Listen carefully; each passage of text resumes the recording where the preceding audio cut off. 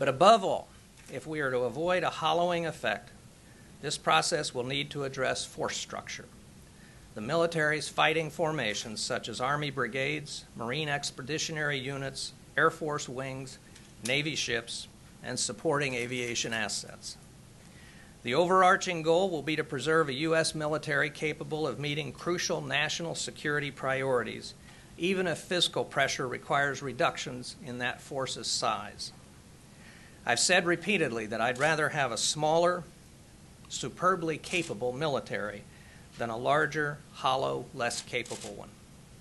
However, we need to be honest with the President, with the Congress, with the American people, and indeed ourselves about what those consequences are.